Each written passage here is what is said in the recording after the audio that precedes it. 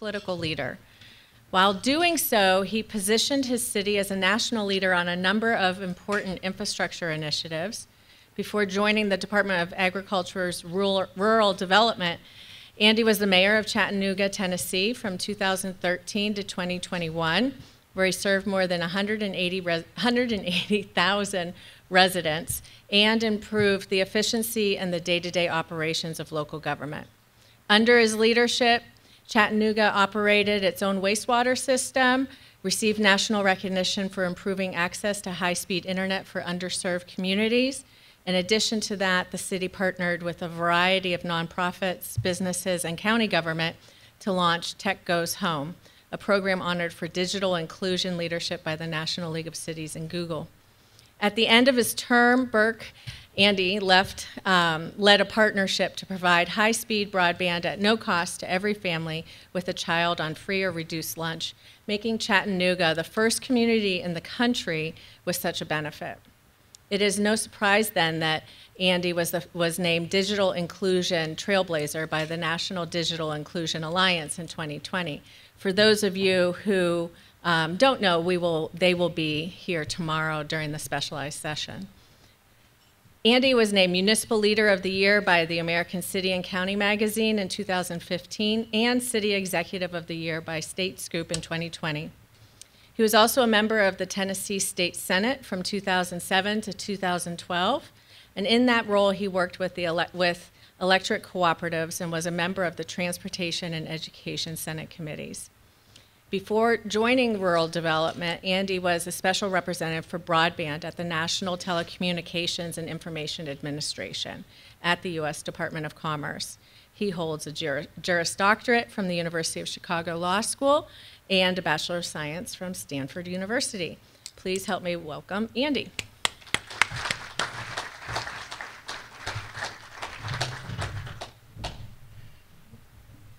Thanks so much. See, this is working. I don't think that isn't working. Okay. All right, well, I'll stand here then. Thanks so much for having me. It's great to be back in Pittsburgh. I think that this is my 5th trip to Pittsburgh this year. 5th trip this year. I'm a little reluctant to say it because I know we have, legislators and local officials in this room, and I'm worried that you're going to send me an income tax form because I've been here so much. But I guess if I have to pay it, I have to pay it. I know that we have a tremendous number of influential people in this room. I believe in local leadership and the way that you can really make a difference in the lives of the people you serve. It's an honor for me to be with you, and so thank you for having me. Appreciate the university for hosting this and for having the idea to make this happen. So I'll try to make sure I'm the last person of the day. We're going to get ourselves fired up about infrastructure and particularly internet. And then we'll leave you to the chancellor and to dinner. Here's what I'm going to do with my time. I'm going to start a little bit with my story. I know you just heard part of it, but I'm going to go into that a little bit more in depth. Talk a little bit about what is happening at the federal level, and then make sure that we get any questions that you have. So let me start kind of with an overview of where things are.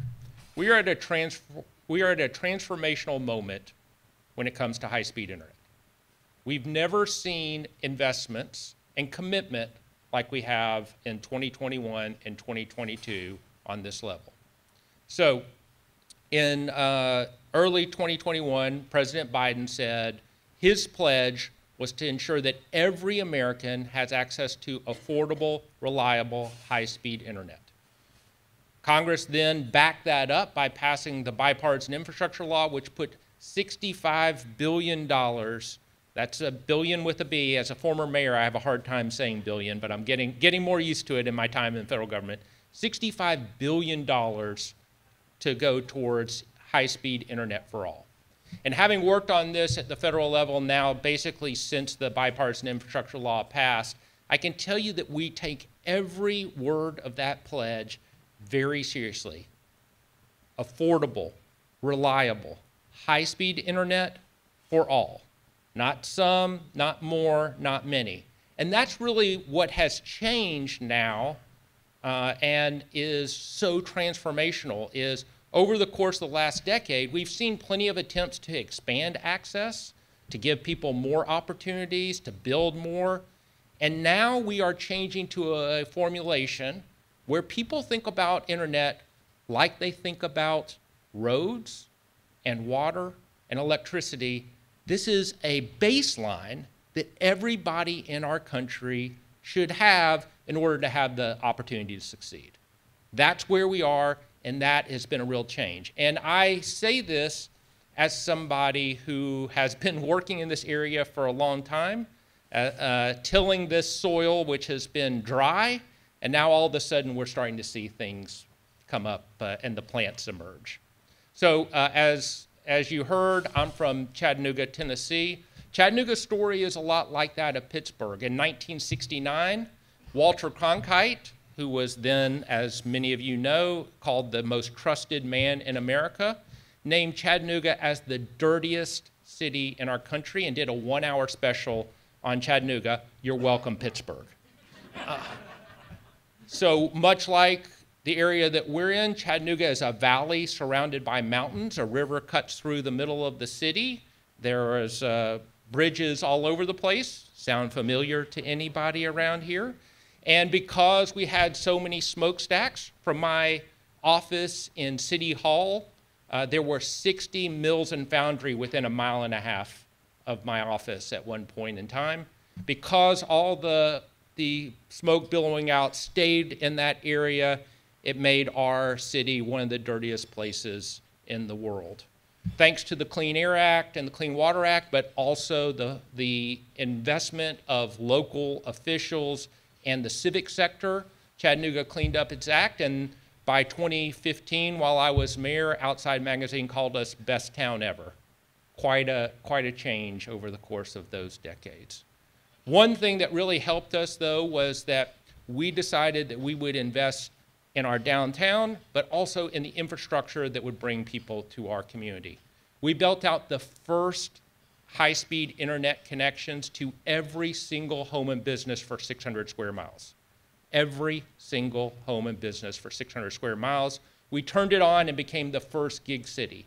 This was done by an entity called EPB, which is an electric utility owned by the city. I was fortunate enough to get to appoint all the members of that board. EPB, again, was part of the city government. And so if you had an electricity connection at your house, which everybody did, or at your business, which everybody did, you all of a sudden had the fastest connection in the Western Hemisphere at your home. In 2015, we became then the first city to go from 1 gig to 10 gig at every single home. And after I left being mayor, in the last couple of months, they went to 25 gig at every single home and business. Incredible, incredible. As part of that, one of the things that I saw was that pretty early that a connection wasn't enough. We needed to do something with it, especially because when we turned it on, we thought, well, Apple and Google are going to come here. This is one place where Pittsburgh is ahead of us, right? Google is here. And that didn't happen. But all of a sudden, we invested in the local economic development. We started to see some startups pop up. We had some exits where people sold their startups. The scene really took fire, and all of a sudden, we were in all those articles about what is going on across the country in the places that aren't the so-called superstar cities. We had one of the highest wage growths in the country, the 3rd highest wage growth in the country. And in 2020, Forbes said we'd be the #1 place in America for new jobs. Now, 2020 didn't turn out exactly like we planned, but the point is that I've seen what these kind of investments can do for people and communities in the long run.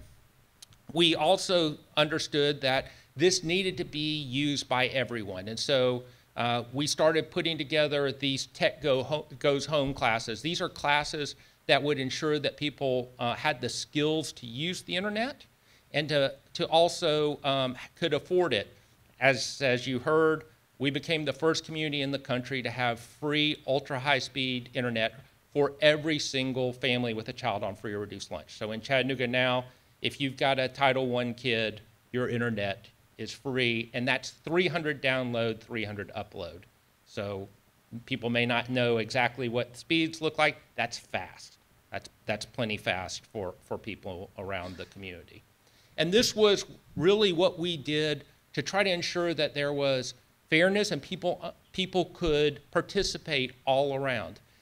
And I saw also what was happening not just in Chattanooga, but right around us. So when I became mayor, I formed, because I'd been a state senator, as a state senator, I represented not only the city of Chattanooga, but also a rural county next door. I understood what the problems were there. We tried to expand our internet out to the rural areas. The state actually sued us to stop us from doing so and was successful ultimately in that endeavor. But we still partnered and found ways to do that. I started a regional mayor's council, which crossed not only county lines, but also crossed state lines because we're right on the border with Georgia. And we would meet on a regular basis to figure out how we could work together. And there were different ways that we were able to partner with our rural communities and ensure that they had some benefits from what we were doing. But it was criminal that we had the fastest internet in the world right in our own community and 10 minutes away across a border, an artificial border, right, that nobody cared about, there were people with dial-up speeds. So for, just to give you some idea, 1 gig is 1,000 download or 1,000 upload. A dial-up connection or a DSL connection might be 10 download or 2 or 3 upload. So again, 1,000 versus 10. And as I said now, Chattanooga's at 25,000 at every single home and business, 25,000. So this is the discrepancy that cannot stand.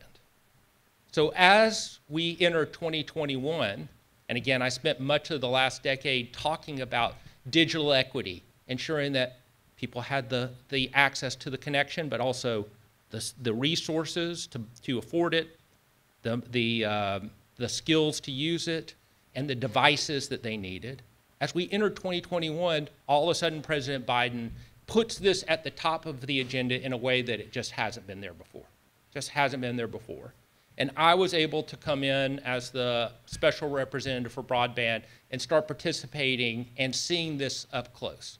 So here's what this means. And I don't know if there's a clicker for the advancement or where that particular piece is, but of that $65 billion, and by the way, the $65 billion doesn't count all these other investments that you're starting to see from the American Rescue Plan, from the CARES Act, all these different places. Of that $65 billion, we had $14 billion goes to the FCC, the Federal Communications Commission, for what is called the Affordable Connectivity Program. Now, by the way, one thing that you're going to see from me is I really don't like acronyms. When you're in the federal government, everything, it's incredible, everything is an acronym.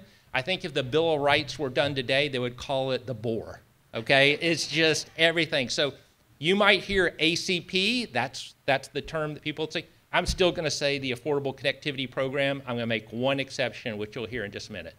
$14 billion for the Affordable Connectivity Program, which says that any person who makes 200% of poverty or less can have a $30 voucher to afford internet.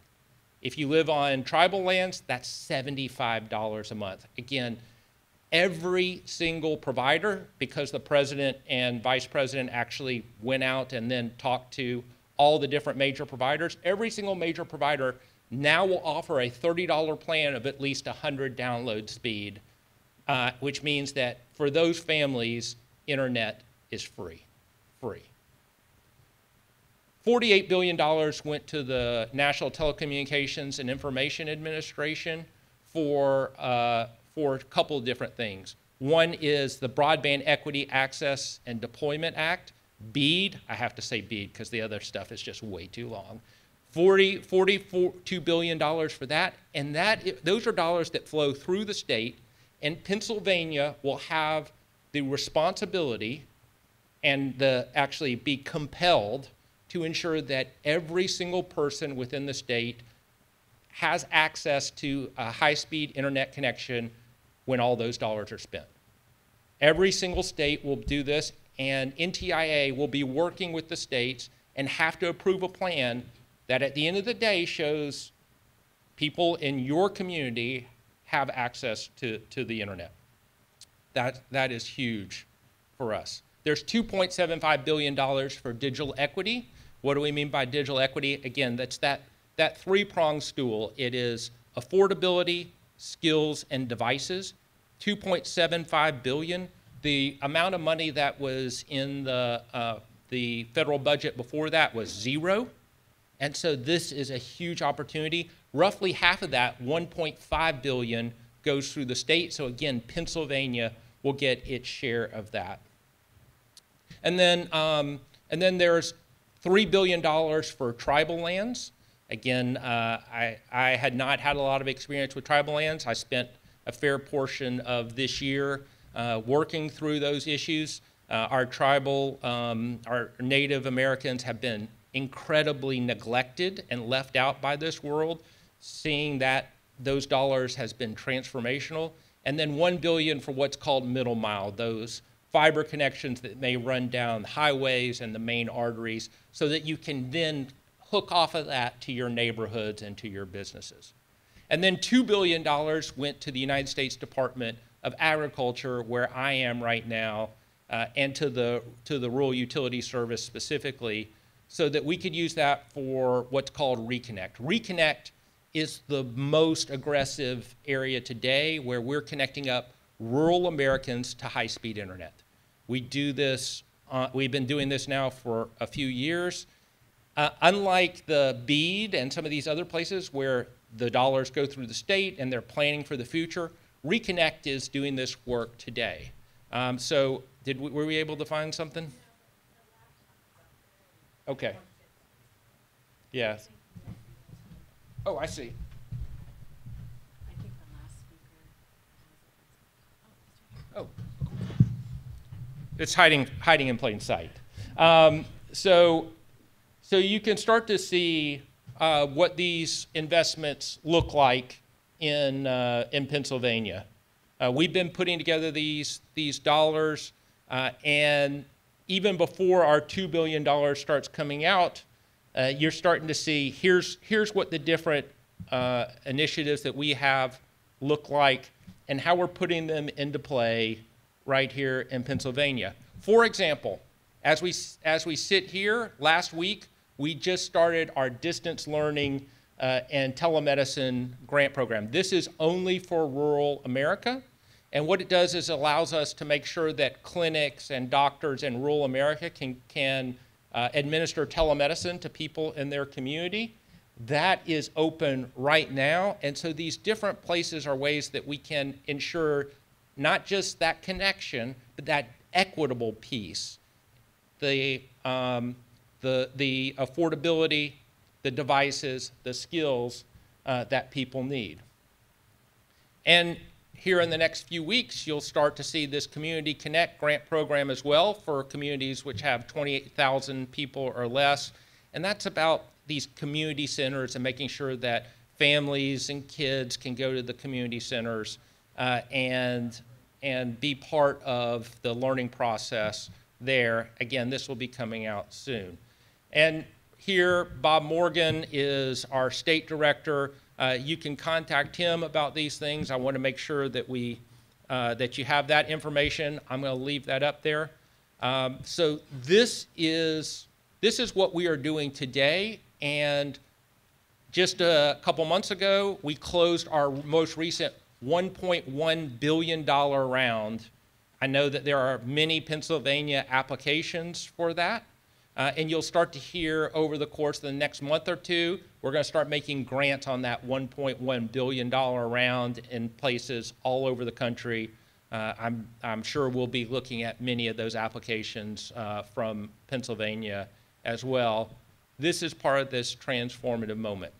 Before I kind of close out, I just want to make sure that I add one thing that is not on the program. This is my old mayoring coming out, which is they ask you to talk about X and then you talk about Y instead. I apologize for this, but I feel like it's important to say. So we also had, again, if you just think about the amount of transformative legislation that has been passed in the last year, it's pretty amazing. So we also had the Inflation Reduction Act.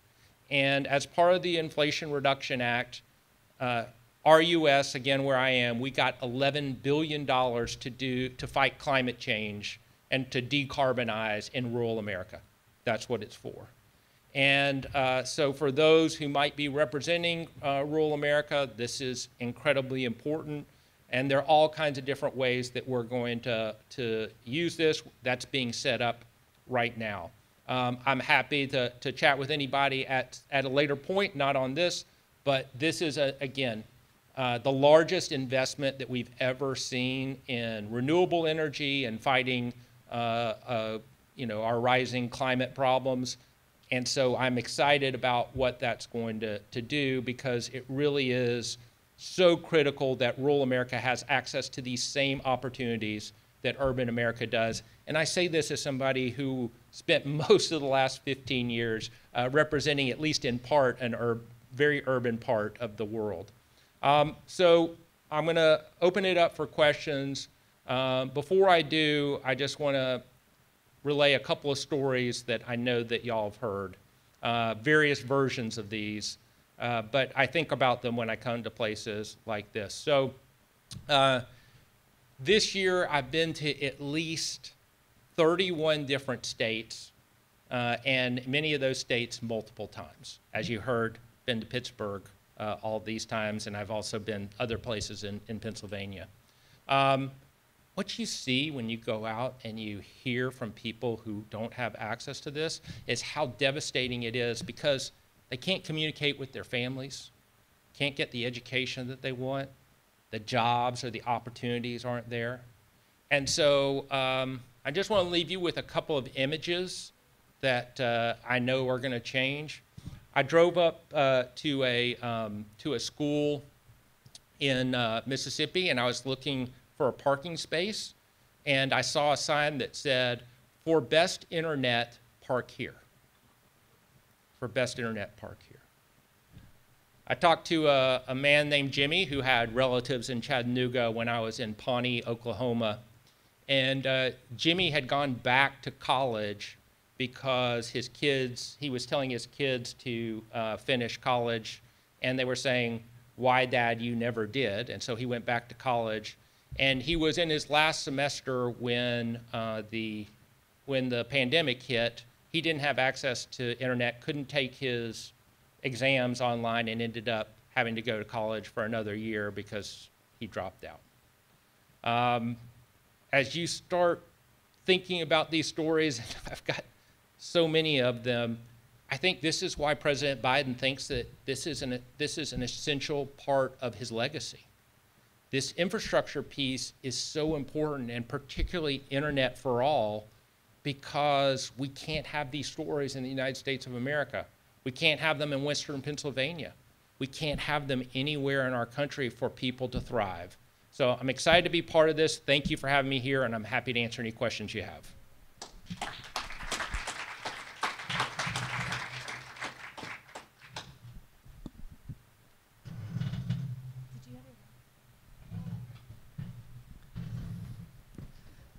Hi, Sasha Meinrath from Penn State University in the X Lab.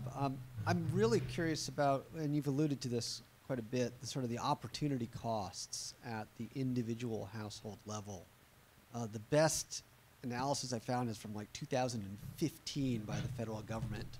And I feel like this is a real missing element. So I just want to put on your radar this notion of like being able to quantify the detriments to households that have no broadband would be a very powerful tool that currently is missing from our arsenal to drive home that this is really a matter, kind of an existential threat, not just for communities, but at the individual level in terms of the costs borne by the disconnected. And I'd be curious about your thoughts on that. I think you're exactly right. Also, just in general, I'm a movement builder. Like, that's the way I think about this is not going to be our last investment in digital equity. We're going to have to keep making digital. This is going to have to be a recurring piece. And so showing what failure to have access, meaningful access means, it's going to require people to have some kind of evidence to build the movement as to why this is important. So the best thing that I can tell you that at least I tried to do is when we decided to make internet free for every person in Chattanooga with a child on free or reduced lunch, one of the things I was most excited about was this is not just about kids, because there are lots of people who live in that home who are adults, who are parents, who are grandparents, who are aunts and uncles, whoever it may be is in that home. And we actually engaged a university to do a longitudinal study about the effects that it was having on people to change that type of access in their homes. And so we wanted to build that evidence. Chattanooga, as I said, I spent a lot of the last decade talking about this stuff, and having that kind of proof. I think people know it intuitively, but that quantification, that little piece of additional evidence, that is always powerful, and I agree with you that we need it. Hi, Alyssa Chelodowski. Hello. I'm with United Way of Southwestern Pennsylvania, and I was just wondering, in the example of Chattanooga, if you could talk a little bit about the nonprofit community and whether they were involved in helping you identify where resources were needed, and then also providing some of the technology. The nonprofit community in Chattanooga is incredibly strong, and particularly the philanthropic community is incredibly strong, and so we rely on that. I know you have Heinz here. I've spoken at some Heinz events back when I was mayor as well. So Chattanooga, this is a great little fact. In right around 1900, a guy from Chattanooga drove down to Atlanta and bought the rights to bottle Coca-Cola for $1 in perpetuity. $1. Plus the cost of the soda. Okay, Coke spent the next 100 years trying to get out from under that deal, by the way. So we had an amazing philanthropic community that kind of sprang up from that deal, and the families who benefited from that. And so our nonprofits were huge, and I started a nonprofit called the Enterprise Center. I would encourage people who are interested in this to kind of look a little bit about the Enterprise Center in Chattanooga. And because I thought that if I showed up in my suit at people's door and knocked on it and said, hey, I'm here to give you internet, they're going to say, what's the catch, right? What's the catch? Don't believe you. And so we needed nonprofit partners to be trusted messengers, to be partners in the community, to make sure that we were talking not to certain types of individuals and certain groups, but we were talking and partnering with everybody throughout our area. And so the Enterprise Center, lots of different people, including the United Way of Chattanooga, they all participated. And in fact, the way that we funded our internet for everybody with a child on free or reduced lunch is various nonprofits, various philanthropies, the city, and others. We all put money into a nonprofit to fund this because, essentially, there were laws that prohibited us from doing that directly. We can get into that, but let's just say I've been sued many times about all kinds of things related to this, and we learned our lesson, which is we had to figure out a different way to do that. And so I would just say that that's why I think as I started this, I said local partnerships and community leaders, civic leaders are essential. They were certainly essential to our success in Chattanooga. Hi, sorry, way back here. Thank you for a great presentation. You beautifully explained how this technology with broadband is just holding back so many families and communities. So I really appreciate that, and the emphasis on the fact that we've waited so long, and finally this administration has shown the type of leadership that we've really needed for broadband. I'm with the local foundation, the Benham Foundation, and we've been working really hard in the state of West Virginia to amass kind of a strategy around supporting communities in making the applications, which are so complicated, to actually draw down these funds. This is a big concern of ours. And I just wanted to say, we're seeing really great success, and our biggest has come through NTIA.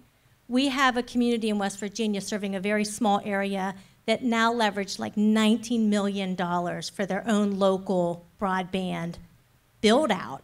It's remarkable, and so we are helping do this with so many federal sources now, and as you mentioned, they're coming down from different channels in all these different ways, and I think it's a tremendous opportunity for rural communities to own this, lead this, and kind of take this on for themselves. I guess my question for you is, you did talk a little bit about philanthropy with the last question. Are you seeing foundations, or is there a way that you're trying to encourage other foundations like the Benham Foundation, what we're doing to use our philanthropic dollars to provide funding for grant writers, designers, other support for nonprofits, just to make sure their 990s and their audits and their tax status is good, so they can apply for federal grants and actually be successful? So great, and I know the grant. I tried to get to Pennsylvania to actually give out that grant that you're talking about, but I was in too many other places, couldn't quite get there for that one. That's a phenomenal award that we did over there. Yes is the answer to your question. I think there are a couple lessons that I would just impart to people here. And number one is you need a plan. You need a local plan. You need to know where your problems are, where your assets are, what you're going to do, what you want to see, how you're going to use this. It's not just a matter of like, federal government's going to come in and save us. We're going to give some money to the states, and then the states are going to do this, and everything's going to be perfect. Listen, I wish that were the case, but it's going to involve local leadership as a huge piece of this. And so having a plan, having a digital equity plan, making sure that you have the people at the local level who can do this, that's critical for everybody. And I'm a big believer in planning, but also in the execution of plans. I think that's where sometimes communities get tripped up, is they do a plan, they put it on the shelf, it looks great, and then nobody actually does it. I think this is a huge opportunity. Get your plan and then execute on it. And certainly this capacity issue is a real problem, especially in rural communities, those without a lot of wealth. And yeah, they don't have grant writers just sitting around waiting for the county mayor to say, hey, let's go. That's just not out there. And so philanthropy has been and can even more step into the breach. So can local nonprofits. So can, by the way, if you're here, private industry step into the breach and partner with people, because this capacity issue in government is real. It's just real everywhere. And I know that I met some commissioners before we got started. They're doing their work with probably either 1 or 0 assistance, right? And that's a big struggle, and anything that people can do, not to step in place of them, I'll just put it this way, but to help empower those local elected officials, that's great. Okay, we have a long line of people who want to ask you questions. So I'm going to go Carrie, then Angela, then Chris, then Laura. Okay? Thank you so much. My name is Carrie Harris. I'm with an organization called Literacy Pittsburgh. We're an adult education provider doing lots of digital skills work. As you know, you can't even look for a job without having digital skills. You can't interview for the job. Sometimes you can't do the job. And it's hard to support your kids in school without skills. So my question for you is, how did you approach it in Chattanooga, and what work was done on skills, and who did it, and any lessons you can share? So back to the Enterprise Center. So I'm sure that there might be something like this locally now, but we were really at the head of this skills issue. And so the Enterprise Center started something called Tech Goes Home. And what that was it was a train the trainer. And it was mostly partnerships with churches and local community centers and all kinds of different places that were embedded in neighborhoods. And there was an 8-week class, and at the end of it, you got a free laptop. Okay, so if you went through that, and that was really where we started, was Tech Goes Home. And one of my favorite stories was I wanted to go to a class in that the first group that we funded, and I just remember I was in a church, and I walked in, and the first person presenting was Gwen. She was a senior, and she got this computer so that she could email her kids, but she didn't know how to turn it on.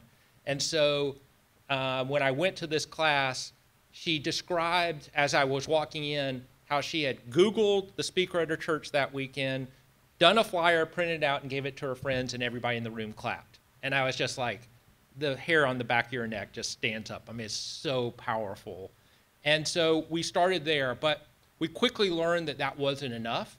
And so then we had a second tier. That was, how do you do a spreadsheet? How do you use a Google Doc? And then at the same time, we were kind of starting at the top of this, which was, how do you become a junior coder? And all of a sudden, really, what I saw was we needed a ladder. We needed a ladder and different entry points for people on each rung so that they could get there.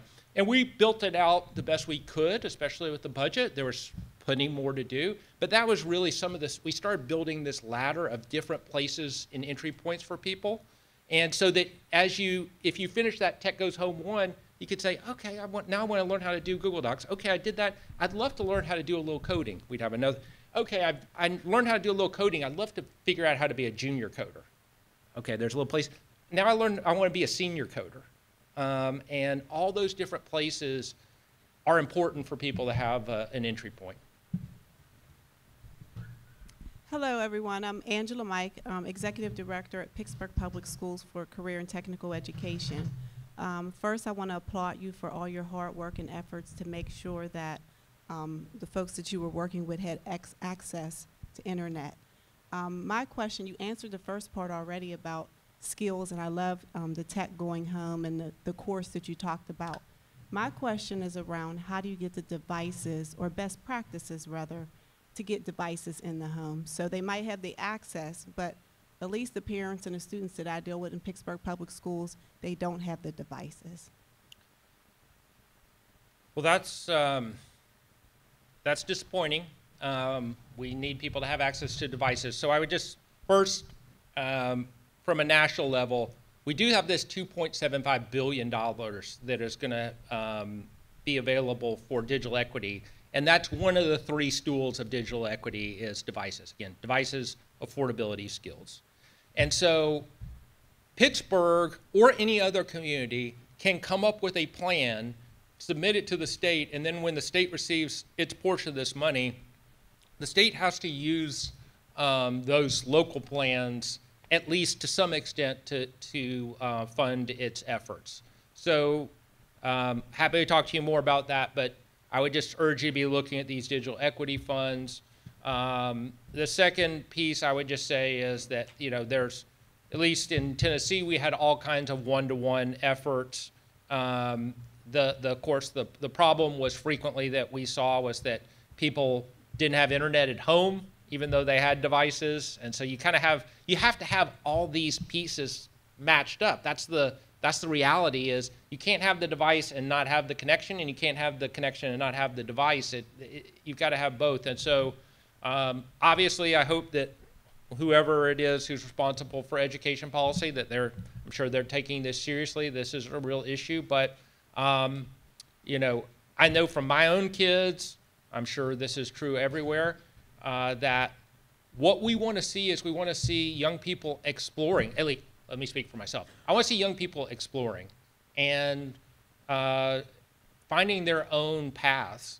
And the place where you might learn a little bit about dance or music or how to play the guitar or how to cook some meal that is different, or I just really interested in the French Revolution and I'd love to see all these different pieces about it.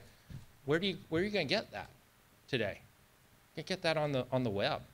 And so this chance for people to engage their own creativity, that access requires an internet connection and the device to use it.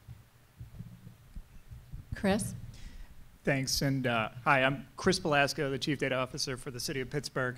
I report to Heidi Norman, who has been working with you and will be on the panel tomorrow. And one of the things I'm undoubtedly going to be thinking about with her over the next 2 years is how to show change, how to identify sort of where we are at connectivity at the baseline here now before the Digital Equity Coalition really kind of takes off here in the region.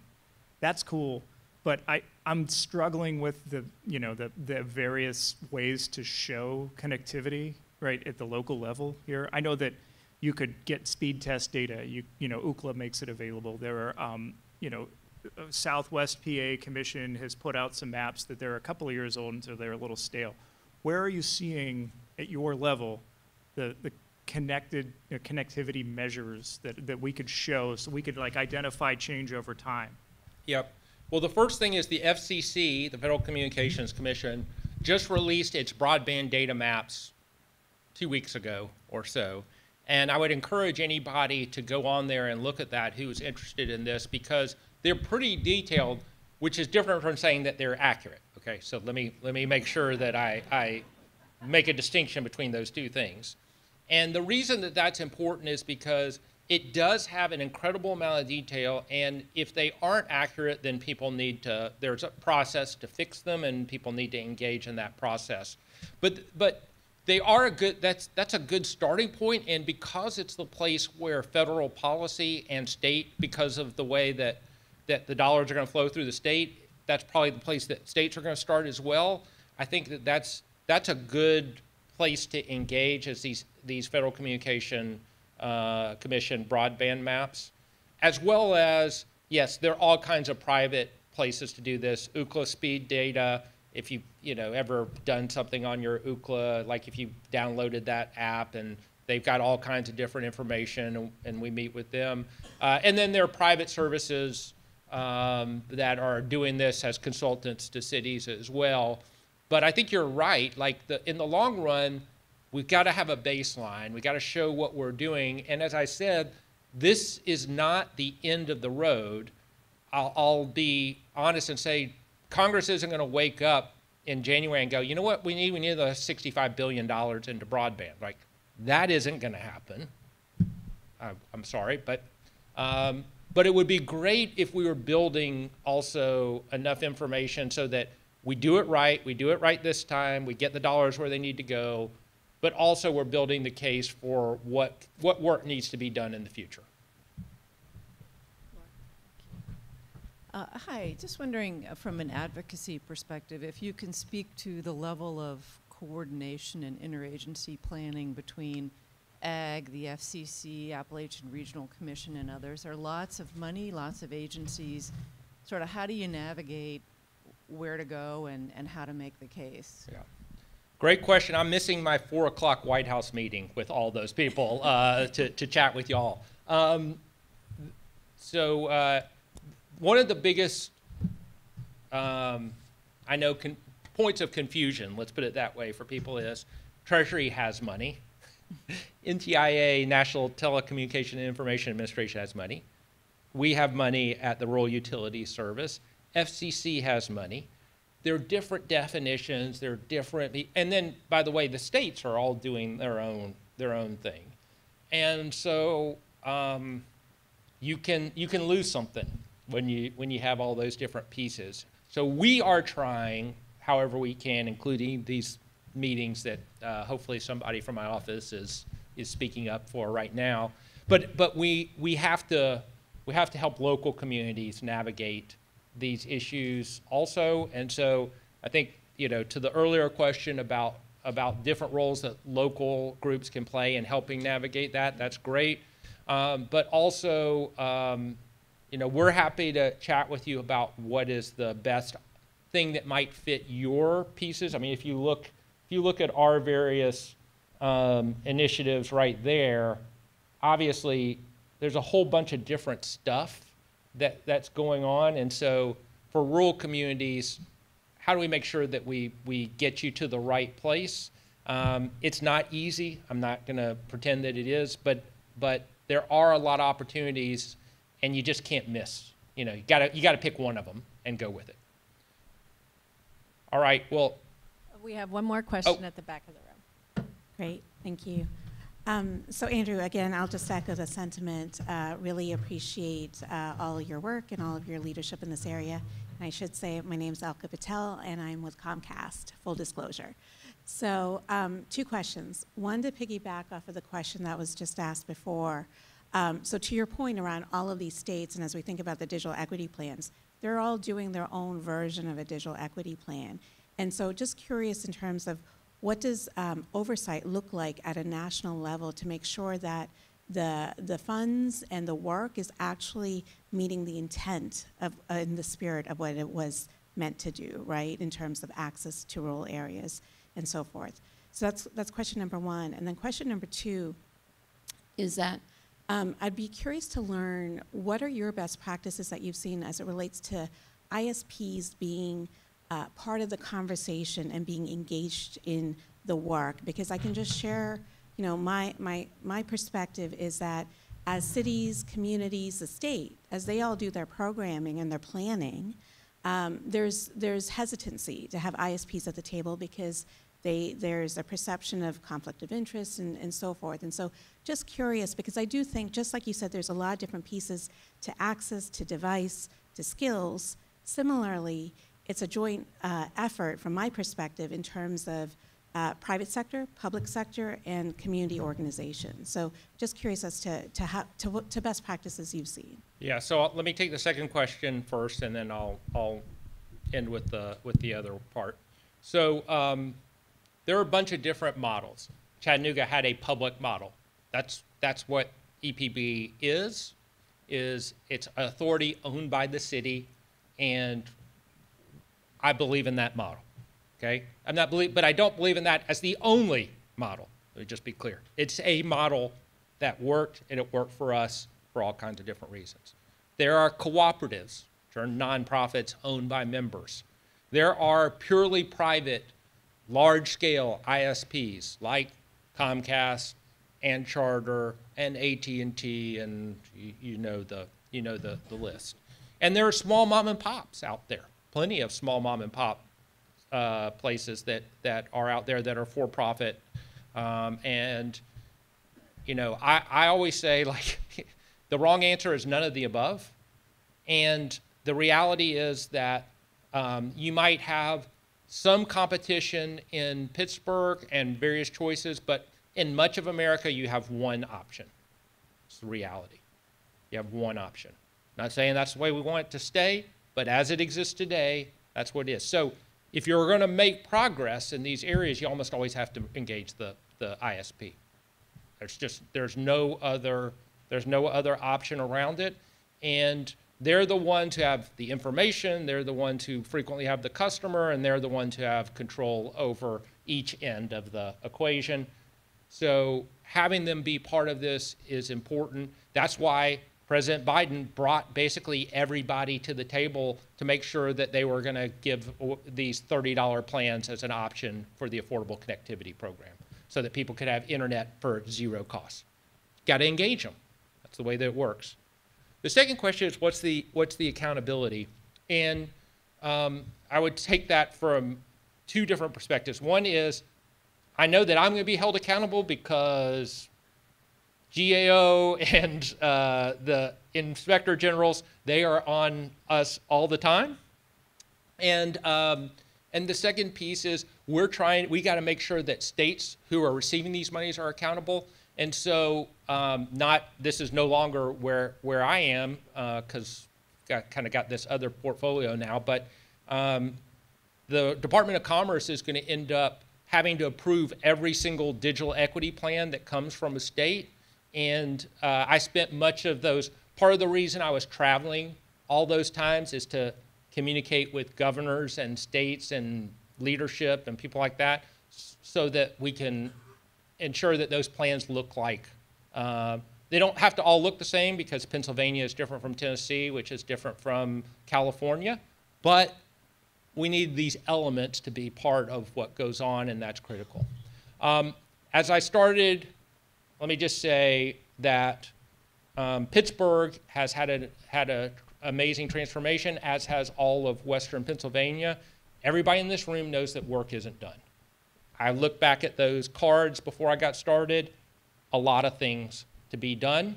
And infrastructure, and particularly internet for all, is a huge piece of that. We want to be part of the solution. On behalf of President Biden, I'll tell you that the administration is committed to this work. And thank y'all so much for being here and being part of the work. Thank you so much.